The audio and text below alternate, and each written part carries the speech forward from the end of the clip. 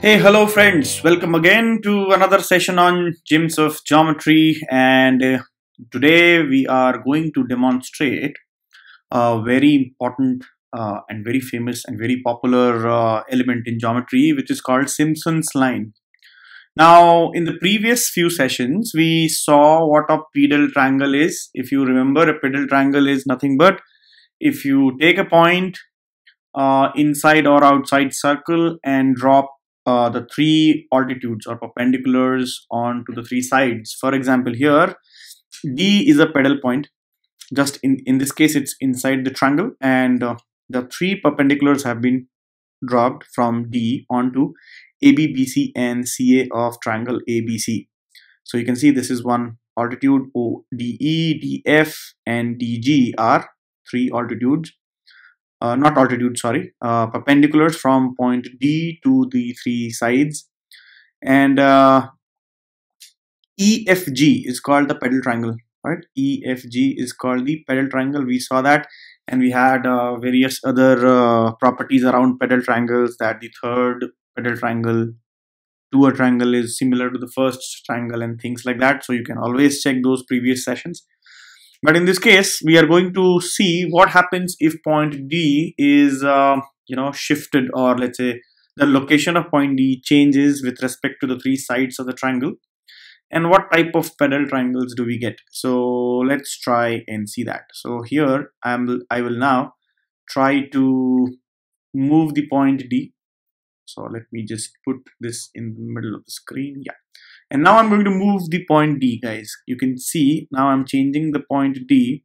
So for various points, right, inside the triangle, you can see the shape and sizes of pedal triangle.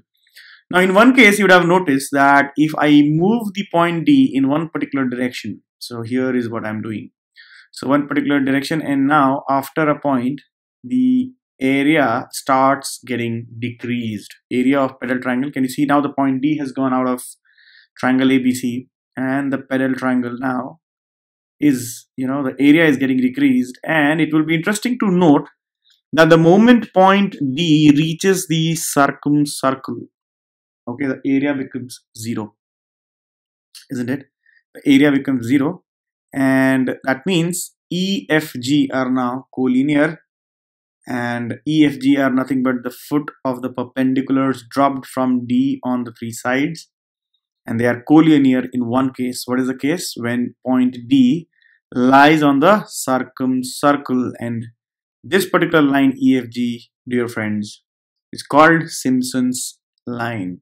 So let me just change the position of D now. As D go out of the circumcircle, you see there is another pedal triangle which gets generated.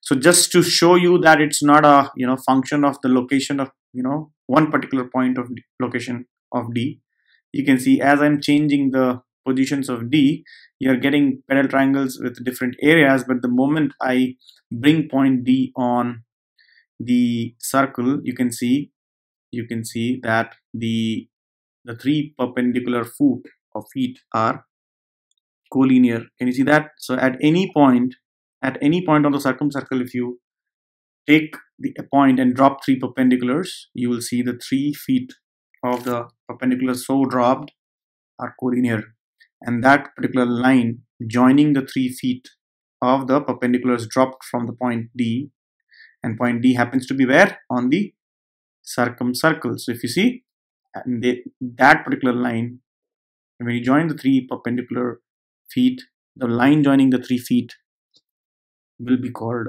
Simson's line.